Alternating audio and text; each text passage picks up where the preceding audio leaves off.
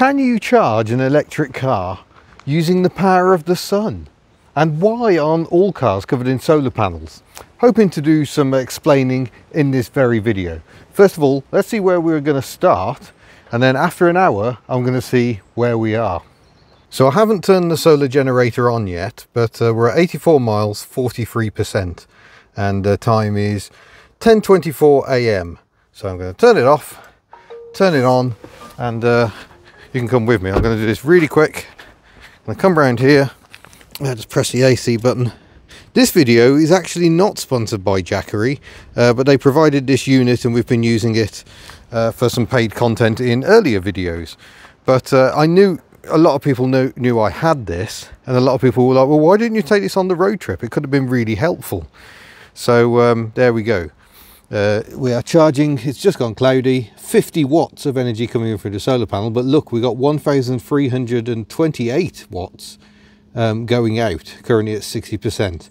Let's see where we are in an hour. That's incidentally, that's about half the capacity it's drawing in watt hours. So yeah, it's got about an hour of charge in it. So we'll see what it does.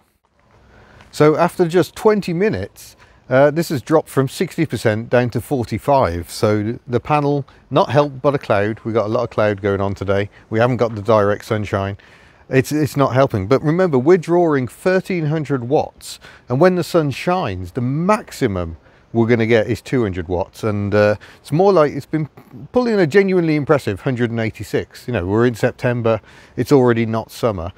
But we're still pulling about 186 watts when the sun is shining strongly. But that 186 watts in against 1,300 watts out is probably why you don't see electric cars covered in solar panels. You would need a huge solar panel to put a meaningful amount of power into your electric car. Here's a further hint that this isn't going to go well. Look at the remaining time to charge up. I've got it set to a 90% limit on charging at the moment, although that might be ignored for this because it's not DC. But it's going to take 28 hours to charge it up at the current rate. We haven't got enough power in the little box to deliver 28 hours of electricity. Okay, we're 35 minutes in and the Jackery's already down to 15%. We are pushing the little unit hard, not really what it's meant for. The sun is shining again, but it's just not enough. It's a fraction of what's coming out is going back in. So it just doesn't even work, even with a solar panel of a good size like this. You know, you imagine a couple of them on the roof, you're still only going to get 400 watts absolute maximum. And granted, it could put some juice in the car while you're just sitting there, but this car, like many, won't charge and drive at the same time. So you've got to do one or the other. But let's see what difference it's actually made. I'm going to turn it off now. Turn off the AC.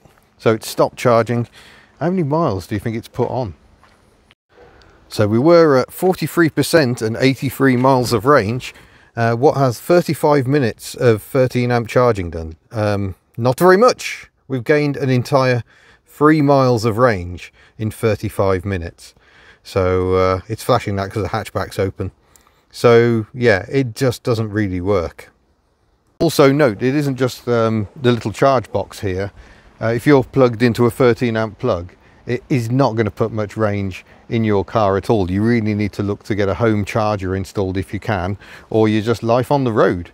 The Type 2, the lower rating is about 7 kilowatts. We'll charge one of these up in probably about 8 hours, but it's also kinder to the battery. Regular rapid charging, not very good for the batteries, so they say. I mean, there's you know, Hyundais in Paris used as taxis. They're getting rapid charge all the time and still showing very good battery health even after several years. So we're finding out. This is science. We're still finding out what works and what doesn't. But I can categorically say that a little charge box like this and a solar panel is not enough to charge your electric car. We can do the sums here and work out how many miles this would potentially give us. If it was at 100% before we started, it could put out about 3,000 watts or 3 kilowatts. So if we work out, we can probably get on average 4.2 miles per kilowatt hour, then we know it has the potential to give us a whopping 12.6 miles, which, if you were at the end of your tether, would be better than nothing at all if you were absolutely out of electricity. But it would take quite a long time to put that electricity into the car. So it's not like having a can of fuel in the back. Really, you just need to keep an eye on your mileage and make sure you get to a charger, which these days is easier than ever.